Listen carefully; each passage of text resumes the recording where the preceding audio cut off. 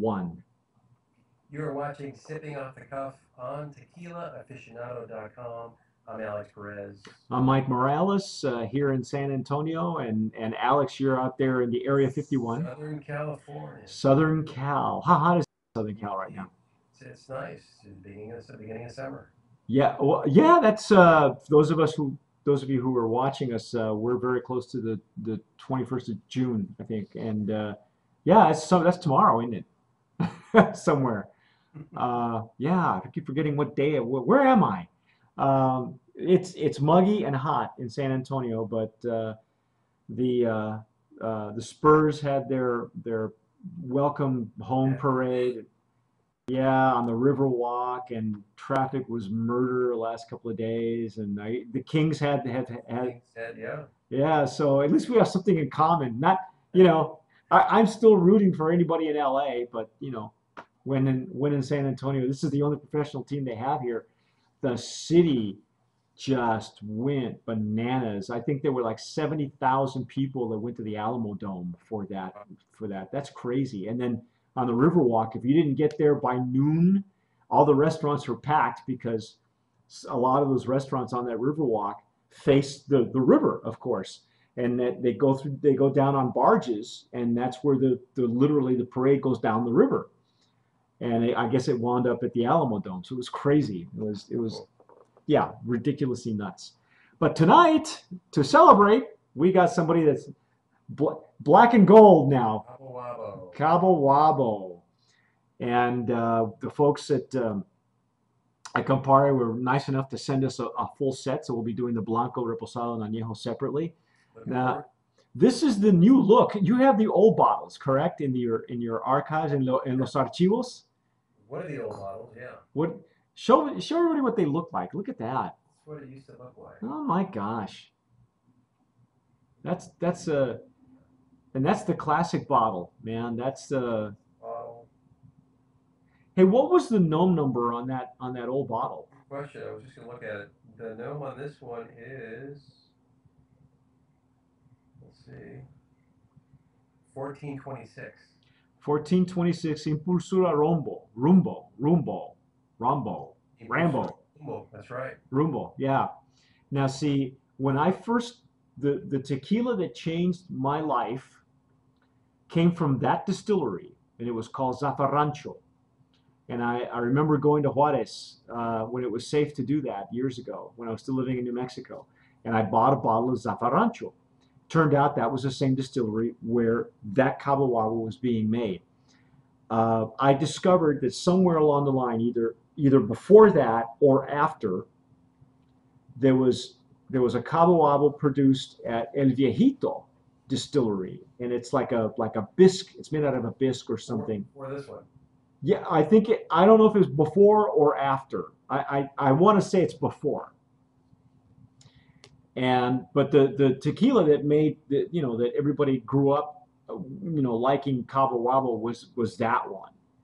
Um, and this one now is known 1440, which is the new distillery, which is San Nicolas, and it's one of our favorite distilleries, Alex. Yes, sir.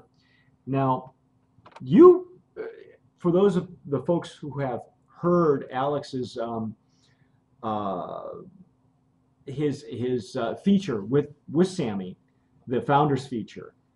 What can you remember any of that stuff? Because you met him just as he was launching that brand. He was featuring it at every concert. And where was that interview? That was in Las Vegas.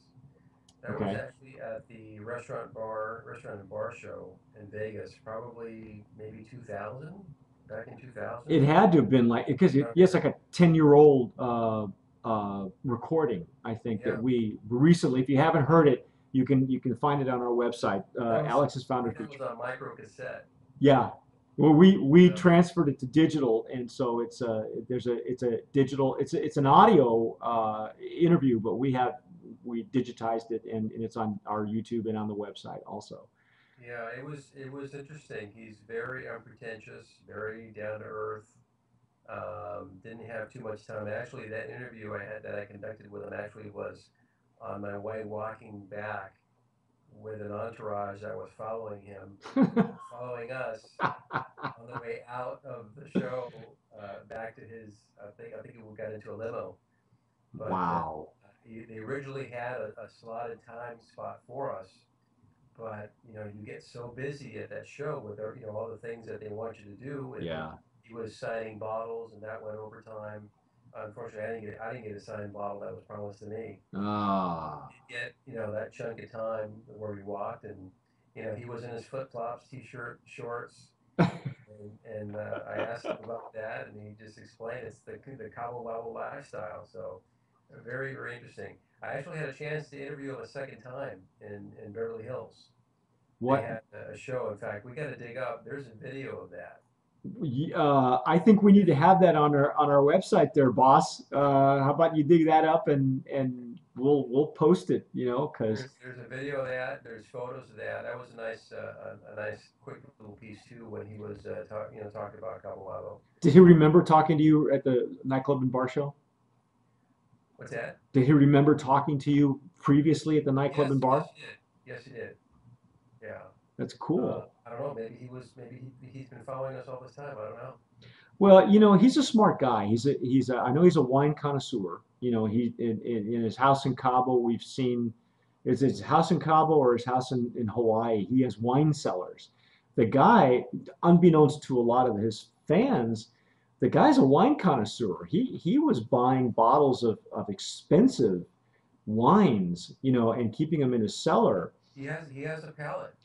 He has a good palate. He's a cook too. I think he's the chef when it comes to family and stuff. He cooks. So this guy is a very versatile guy. I've always liked the way he comes across on the interviews because even in print because he sounds very genuine and he says the same thing all the time. He doesn't vary. It's not like 5 years from now you're going to hear him say something else. It's always the same. It's always the same. And Yeah, very very simple guy. but Very the simple. tequila has changed. Now, I think if I mention to you that, like I say, there's evidently there was a previous version of Cabo Wabo that was related to Los Soles tequila. It was almost as if Los Soles was the Mexican version of Cabo Wabo. All right. And anyway, eventually we all know the story. Sammy sold the brand for initially 80 million, and then an additional 20 million after he sold that completely. So about 100 million dollars. Um, Campari bought the brand, and they bought a new distillery. They bought San Nicolas, which at a time, Alex, you and I, we liked one of the tequilas that came out of there was Espolón. what was which one? Espolón. Espolón. Corazón. Espolón and Corazon And were Corazón. were the two that were our favorites. Right. And Corazon has since moved. I think Espolón is still made there, if I'm not mistaken. But yeah, I think so. And then Cabo Wabo was moved to 1440, and of course it's got the new label and all that. What I do know is it's the same master distiller. His name is Cirilio Oropesa, Oropesa, yeah. and this brand is produced using the Mozart method. They still play classical music. Now, I wanted to try the Blanco tonight, Alex, because you and I both had Cabo Wabo before. There was a point in its history, I think right before Sammy sold the brand initially, where the quality had suffered completely. And I think that had a lot to do with the fact that the distillery was just too small and couldn't handle the demand. Right. Excuse me. So um, at some point, it was getting a lot of bad reviews for the flavor profile. And this was just before he sold it. Um, and I know that when I had it, it didn't taste like Zafarrancho did. Zafarrancho was really hot and peppery. And the original Cabo Wabo to me was not. I don't know if you have any flavor notes or if you remember what it used to taste like. Um, It's Oh, been what, over 10 years. that's years, yeah. Yeah. So we'll just go with this, and it's a I've been to the distillery twice. I know that it's a estate grown agave. Beautiful distillery. Yeah, it is beautiful. Beautiful. One of my favorites. Yeah, you were there too initially. I think you were there before I was, Yeah. actually. That was when Espolon actually owned it. Yeah, yeah, it was. I forget And what the gentleman's they were name is. just coming out with Corazon at last time I was there. Yeah, that when I was there, it was the only two that were being produced there, and one other one I think. But um, this has got a pretty color though, Alex. Yeah, it's kind of yeah. It's very clean and It is clear. very clean. It's not bright like platinum, but it's Yeah, very clean, very clear. And you got the legs and the what do you call the little specks on the glass, which is a little different than what you usually see. yeah, legs and tears, Here, yeah. or string of pearls, some people like to call them. There you go. It's not too runny. I remember Espolon, especially the darker Espolons, were a lot runnier. I mean, uh, they they they clung to the glass. It was more syrupy. That's what I meant to say. More viscosity to it. Yeah, more viscosity. And this Blanco is not. Obviously, it's Cabo Wabo. It needs to have its own separate flavor profile. Right. It's got a nice nose to it. And you just opened that bottle, didn't you? I just opened it, so I'm Again. letting it out.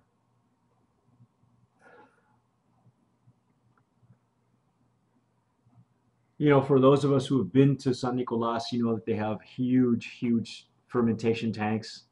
40,000 liters. It's a wonderful factory. But as I said, they still use the Mozart method. The way they were making Espolón and Corazon, they now make Cabo Wabo that way.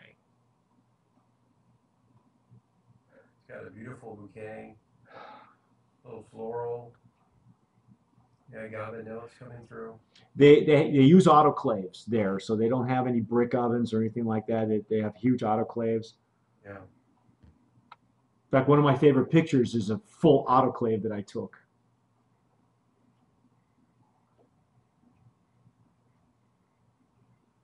Mm, mm-hmm, mm, mm. You'll excuse us. We have a few of these to do, so we spit. That's nice. It's really sweet, Alex. There's nothing, you know. If I can pull out and remember what Cabo Wabo used to taste like, it was it wasn't anything special. It didn't have the zing that Zafarrancho had. There wasn't that much pepper in it. But since it's moved to, I honestly want to say that this is a much more improved tequila now that Campari did the right thing. They not only bought the brand, but they bought a distillery, which is a very smart move. And I really feel that the tequila is way much more improved than what it used to be. Um, it's nice Highlands agave. It's not, it doesn't pretend to be anything else. It's actually kind of sweet No, on the intake. it's sweet on the palate. It actually quotes my palate. It's got a nice finish to it. A little hot, a little spicy. But only on the tail end.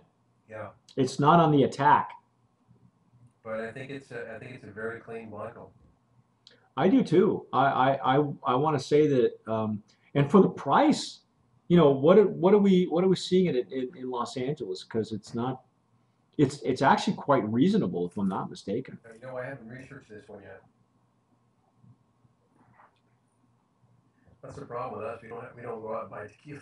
Well, the other thing too is, a lot of these we always ask for POS, and on many occasions we don't get it. We don't. It doesn't get emailed to us, or it doesn't come with the shipments, Right. and They want people their own and fish. Yeah, and of course this is Cabo Wabo. It now is it's a prominent brand. You can find it everywhere. Yeah, it's a Um, staple. It's a staple out in the marketplace. yes, yes, it has a place now on the shelves. Um, Sammy has long since moved, and I guess he's doing rum now, Yeah, which is the next, I think the next logical progression. yeah. Rum. There's a rum renaissance going on apparently. Mm. Price point is, for example, Bevmo the Blanco, $30 on Yeah, sale, regular 40. it's right there where it needs to be. I think it's an extremely versatile tequila. You know, great by itself, great on the rocks, great on a I think it's, cocktail. I think it's got a real nice body for a margarita. I think it'd be a refreshing Paloma, honestly. From Paloma, yeah, I agree. This is a great distillery, folks. It's got pedigree. It has a rather good history. There's lots of nice pictures out there. I have several. Alex has several. I'm sure you can find a few online. I remember when the Blue Agave group first went to San Nicolas. We had a gentleman who was a prominent collector, but an avid photographer, and he's got some great pictures of the front door. And these are huge wooden doors, and they have an iron knocker that's upside down. It's the hand like this, and when you want when you come to the front door, you slam the knocker against the wood. It's got these old wooden church doors, and Yeah. it's just it It's a, really, if you get a chance to go, it's a wonderful distillery. You know, my favorite is the glass walls in the factory yeah. where you can climb up and then look out and actually see the blue agave field with the red soil. Yes, It's it's beautiful. well, it's right out in front of the distillery is where it starts. I have several pictures of agave, and those agave were huge, Alex. They grow big in that iron oxide, in that red clay. They just the second time I was there, it was during the rainy season, but they were harvesting, and so I was out, on the back 40 with these himadores and the trucks and stuff. And I gotta tell you, the size of the agave that they get, the sugar content, they were doing all kinds of things correctly when they were still Espolon, and now that we're with Campari. I don't think honestly, Alex, I want to say this is I want to vote this as most improved tequila. I think is Cabo Wabo, and Well, everything that's come out of this distillery, I've really enjoyed. It's one of those things that if you follow the numbers, which is smart, if you like a particular tequila coming out of a certain distillery, you Mhm. usually will enjoy everything coming out of there because they're very similar. And I think this is one of those. Yeah, Even with the changes it's gone through, I think it's still a great tequila.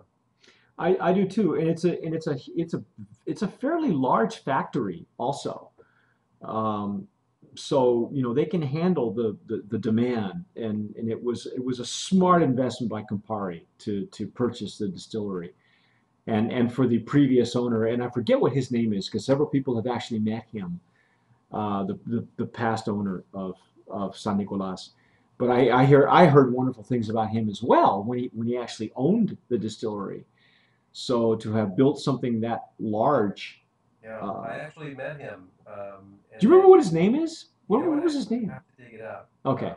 He interestingly, he also came out to LA one time, and I had a chance to have dinner with him and some others. I have to dig it up and see. Yeah, I know. Somebody's going to come up with it faster than we will, But but yeah, real nice, nice guy from what I could. all reports say the same thing. Everybody who's ever met him say he was a great guy. So anyway, that's our take on Cabo Kudos Wabo to Cabo, Blanco. What's that? kudos to Cabo Wabo. Yes, absolutely. I'm Mike Morales here in San Antonio. I'm Alex Perez. You were watching Sipping Off the Cuff on TequilaAficionado.com. And as always, sip wisely.